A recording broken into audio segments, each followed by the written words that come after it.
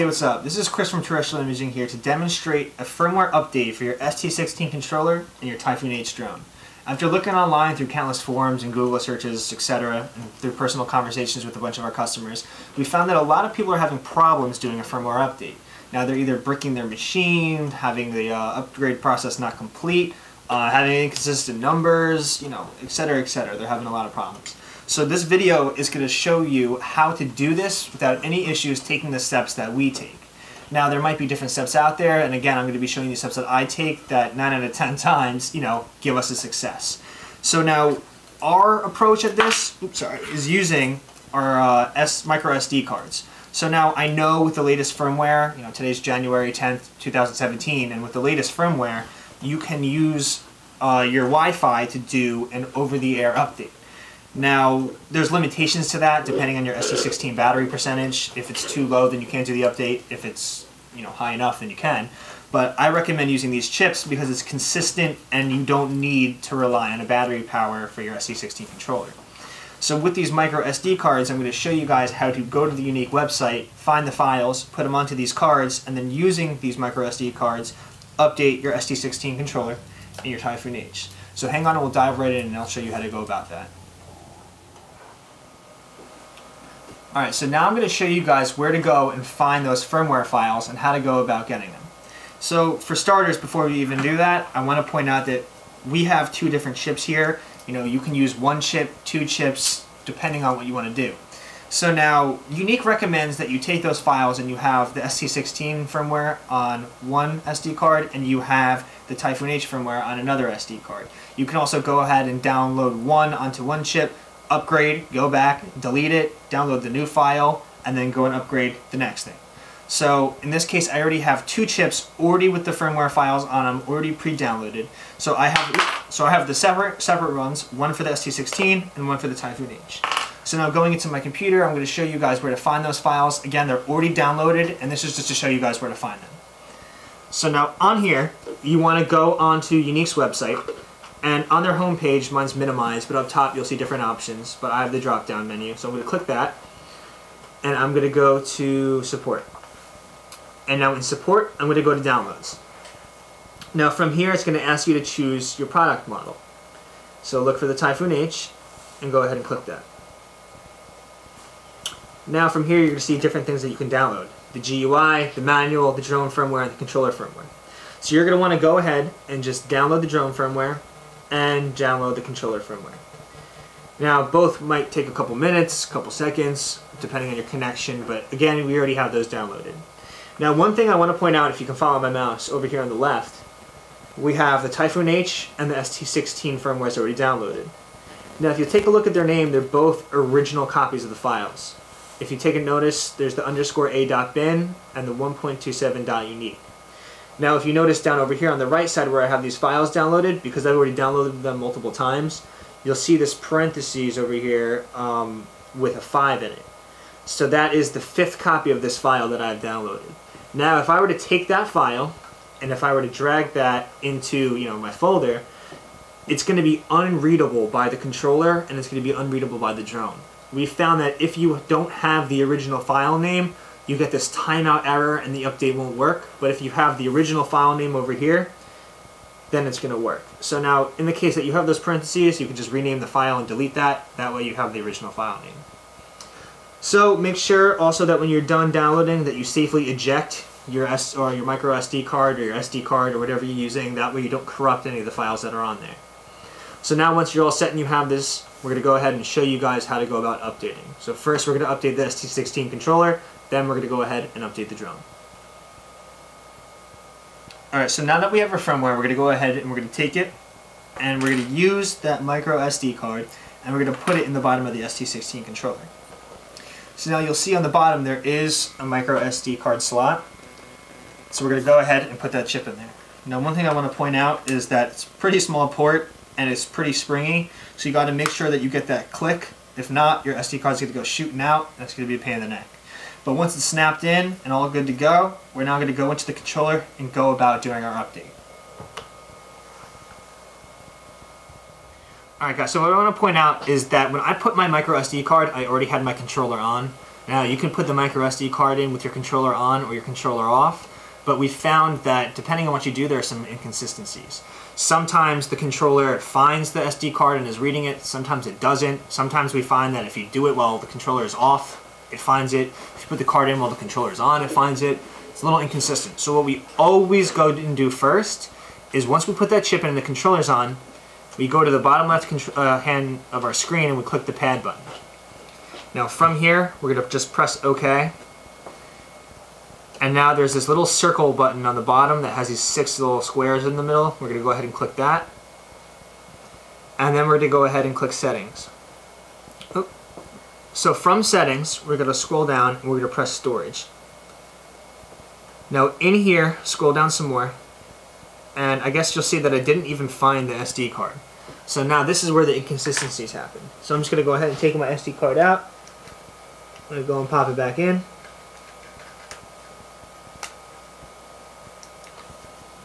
And there you go, it found the SD card. So I'm going to go ahead and press Mount. And now you'll see that the SD card is now mounted to the ST16 controller and it's now readable. So I'm going to go ahead and press the little home tile on my screen. It's going to take us back. Now from here, you want to go ahead and press System Settings, press OK, and now on the bottom left you want to press About Controller. So now up here you'll see that my ST16 version is 3.01.B18. Now this is a very old and outdated model, so or rather firmware. So we're going to go ahead and just press Update. We're going to press OK. So now the update's going to take some time, so we're just going to let it sit and we're going to fast forward through it, and then we'll talk to you guys right after it's all set.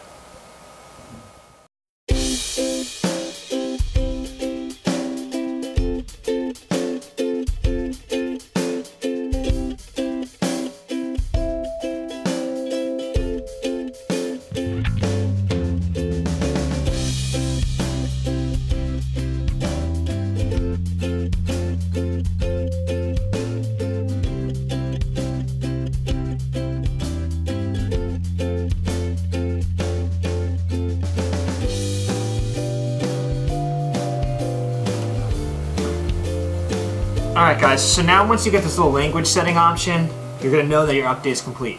So unless you're fluent in Chinese, just go ahead, leave it on English, and press OK. So from here, we're going to now go into System Settings, and you'll notice the different colors in the background and everything.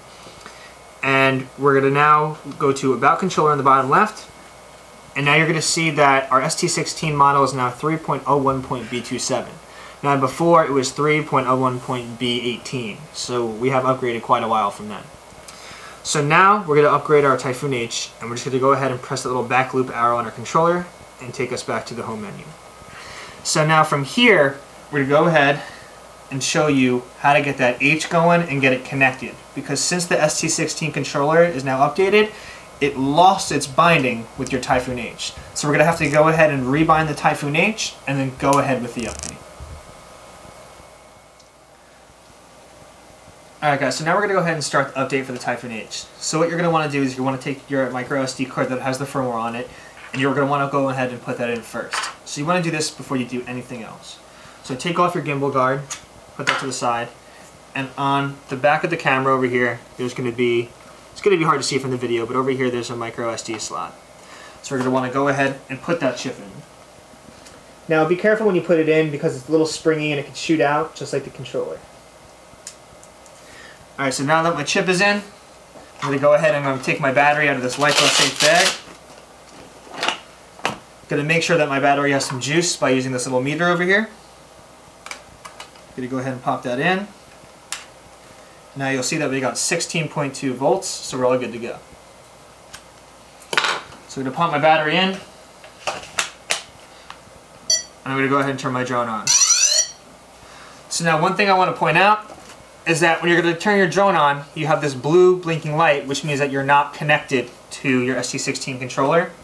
So in this case, you're not going to get any connection because your ST16 controller lost its binding with the Typhoon H after the firmware update.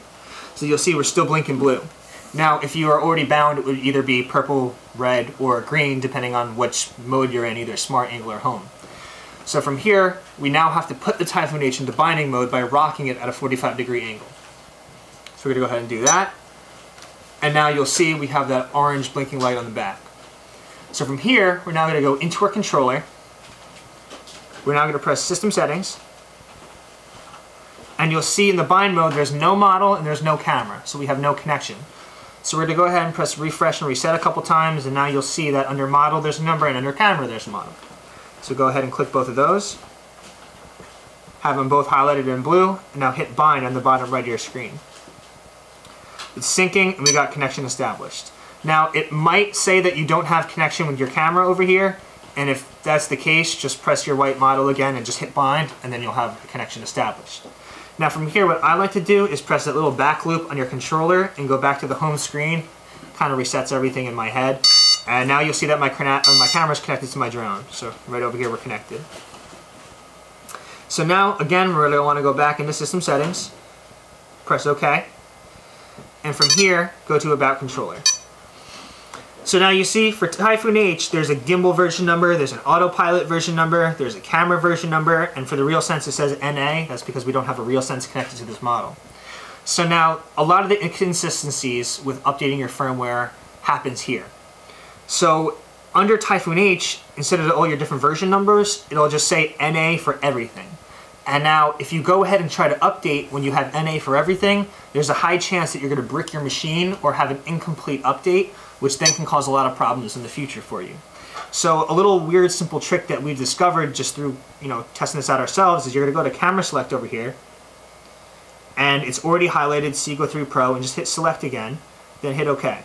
Now go back to About Controller, and 9 out of 10 times if you had NA for everything already listed, you'll now have numbers displayed.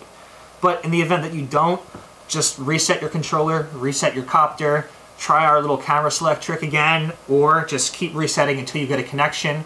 Sometimes we found that if you just let everything sit off for about 5 minutes and go ahead and start it up again, usually it displays numbers. So now, in this event we do have numbers, so we're all set to update, so we're going to go ahead and just press Update. From here it's asking OK or Cancel, just press OK, and now it says Setup 1 out of 2 checking. So now we're just going to wait, and we're going to fast forward this video and show you guys, or come back to you guys right after it's all set. But I do want to point out one more thing. If you go ahead and update without having any of those version numbers, it'll say 1 out of 2 checking, and it might get past that and update, but then it'll only say updating 1 out of 2 or 1 out of 4, and it won't go ahead with the complete update. So again, make sure you have those numbers. So we'll come back to you guys right after this is all set.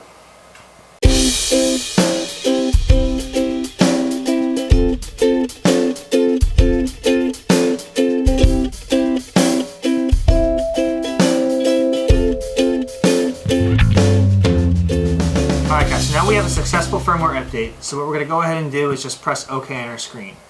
And I want to point out that you should have heard your your Typhoon H reboot and make a reboot sound. So from here, it's still going to show all the old numbers that you have, so you're going to want to go ahead and just reset your Typhoon H. And now turn that back on. And from here, press that little back arrow on your controller and take that back to your home screen. So give it a sec and your Typhoon H will reconnect.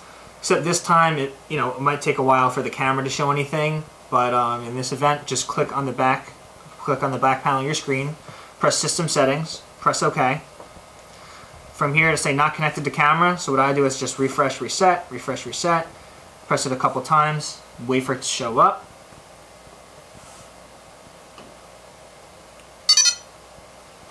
And there you go. Now the camera showed up. Click it, press bind, connection established. Now it's not displaying it, so we're just going to bind it again. Now it's showing our connection. Go back to our home screen. You'll see now again that we have connection to our camera. So now I go back to System Settings, press OK, go to About Controller, and now you'll see that we have different updated versions for our gimbal, autopilot, and camera. So we got our gimbal at 1.25, we got our autopilot at 1.3, and we got our camera at 3.2.26. So all this stuff as of now is the latest numbers, but you guys might have different numbers at the time of your update, so make sure you record all that and go ahead and go through the updating process. So now I'm going to just wrap this video for you guys up and give you guys a little recap about everything that we just did. Alright, so now that we're all updated and finished in Rebound, there's a couple things that I want to point out. First of all, in our case, we used a camera that we had already used on another machine for updates. So our camera was already updated, so that's why when we went and did the update on here, you'll see that it only said update 2 out of 2, updating the autopilot. So now, in your case, if you're using a fresh camera and fresh copter that haven't been upgraded before, it'll update the autopilot, the gimbal, and everything else other than just the autopilot. So in our case, that's why you saw a shorter update. And another thing I want to point out too is that once you're done with the update, you want to go back to Yuneec's website and look at the published numbers that they have for their firmware and make sure that all those published version numbers match the version numbers that you now see on your controller. If those version numbers aren't the same, then there's going to be problems with communication between the Typhoon H and the controller, and it's just not worth the risk. Now, if you don't have the proper numbers, go ahead and re-update and redo the process that we just showed you guys what to do. Now, in some cases, moving the chips around created a corrupted file, or there was just a poor connection. You know, there's different options or different things that might cause these problems, but just go ahead and retake all those steps and do everything again, and you should have a good update. Now, if you guys have any problems or you need any help, give us a call, put it down in a comment, we'll answer that for you guys, or send us an email and we'll do our best to get back to you as soon as we can. But in the event that, you know, everything worked out great, also leave a comment too letting us know that we helped you out. So have a great day, guys, and thanks for watching.